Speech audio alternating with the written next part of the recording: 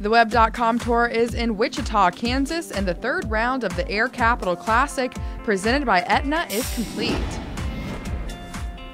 Start with Miguel Angel Carballo on the 14th, had a double bogey on the 6th and was coming off a bogey on 13, but made up for lost ground here, holding out for eagle, but another bogey on 16 put him at even for the day, so he is T6 at 8 under.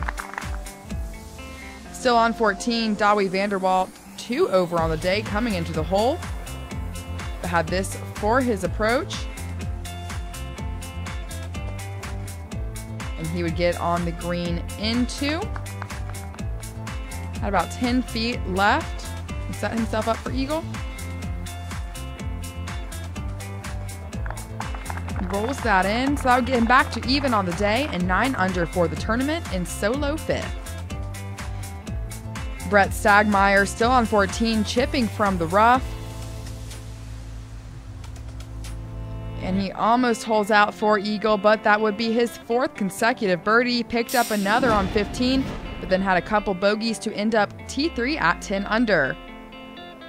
Also at T3 is Scott Gachewski on 18. Had a double on 7, but other than that, no bogeys and 5 birdies, including here on the last hole of the day. That would get him to 10 under and 3 off the lead heading into the final round.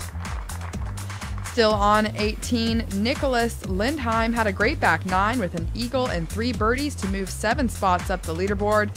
Leaves that birdie attempt just short, but he is 2 off the lead in solo 2nd at 11 under.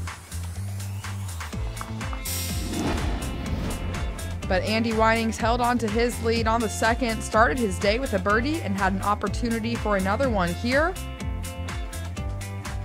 And he rolled it in, and he shot a steady bogey-free 4 under 66 to extend his lead by 2 shots, and he is 13 under heading into the final round.